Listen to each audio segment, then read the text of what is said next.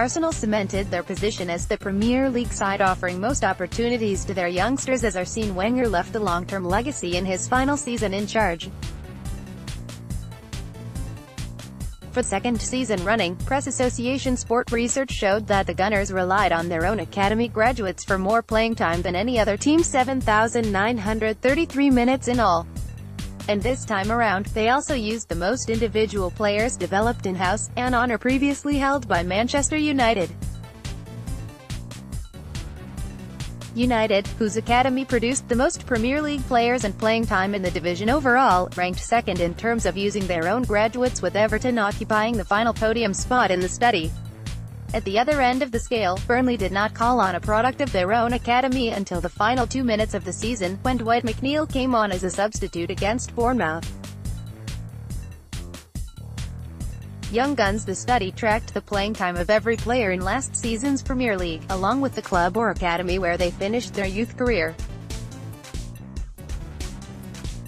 Hector Bellerin and Alex Iwobi continued to fly the flag for Arsenal's homegrown brigade, while Jack Wilshere's return from a loan spell at Bournemouth boosted their figures. The sometime England midfielder, though, was released at the end of the season and joined West Ham.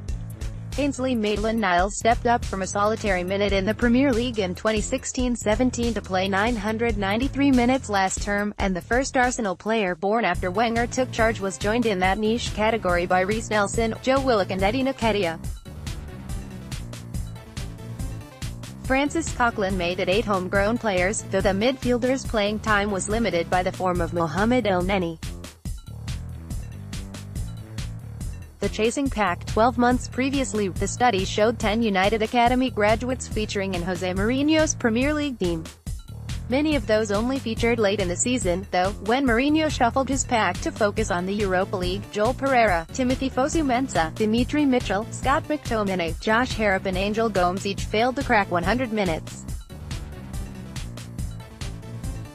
McTominay was the only one to establish himself in 2017-18, playing 694 minutes to join Paul Pogba, Marcus Rashford and Jesse Lingard as regular contributors, while Axel Tuanzebe featured for 2 minutes. Southampton were the other team to reach 5 players, but only James Ward-Prowse featured regularly, meaning Everton and Tottenham were next up in terms of playing time. The Toffees resigned Wayne Rooney from United. Like Wilshere, he has since moved on, and also gave regular action to Tom Davies and Jonjoe Kenny, with Benny Banonjim adding to the tally. Harry Kane led a Spurs contingent also featuring Danny Rose, Harry Winks and Kyle Walker-Peters.